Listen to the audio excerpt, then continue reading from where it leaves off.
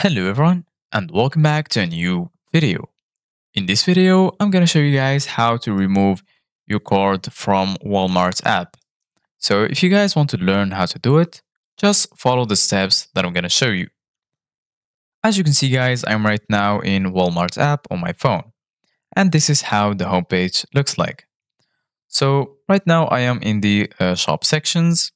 There's also my items, search, services, and account. So if you go to the search bar in shop, you can search for any item that you want. For example, I'm going to search for Christmas wax melts. And then once you click on it, you're going to find a list that includes all of the results. So for example, I'm going to choose this one. Once you click on it, right here, you're going to find all of the informations that are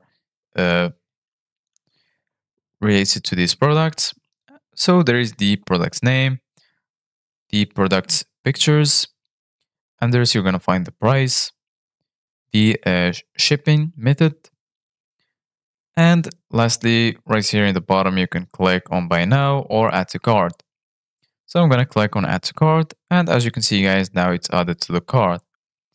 If you want to see your card, just go back and then go ahead and click on your card icon in the top right corner. Once you click on it, from here you're gonna find all of the items in your cart, and you can click on checkout. Once you click on checkout, you need to log into your account in order to complete the checkout.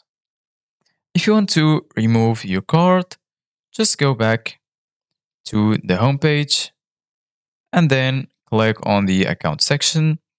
And right here, you're gonna find your payment method and click on it and then remove your card.